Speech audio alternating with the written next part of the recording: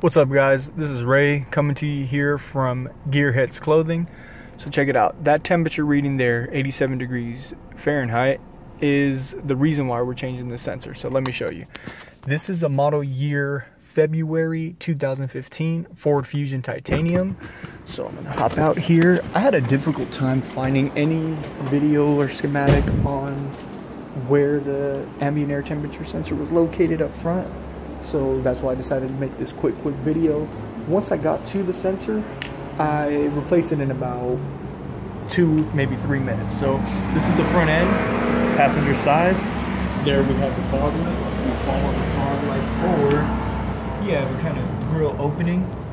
And then if you peek right in there, it's that sensor sticking out right there. It has a little nipple on the end, a little bit of green marker. I will try to point at it a little bit better.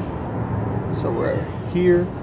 It has one guide clip and one almost Christmas tree clip attached to the sensor itself. Very simple, very easy replacement if you're having this issue. So the trouble with this vehicle was that when they were driving, they would have a reading that was just unrelated to the actual temperature. So what I did, I tested up front, got an OL reading from the old sensor, and then realized, hey, you know, this sensor was bad internally, and that's the reason why it needed to be replaced. So upon replacement, guys, here we go. We're back, 87 degrees, looking good.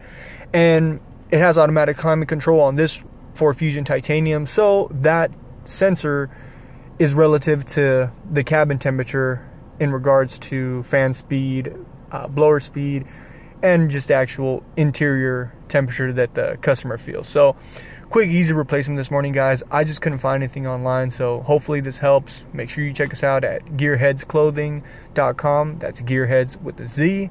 And enjoy the next video. Thanks. See you soon.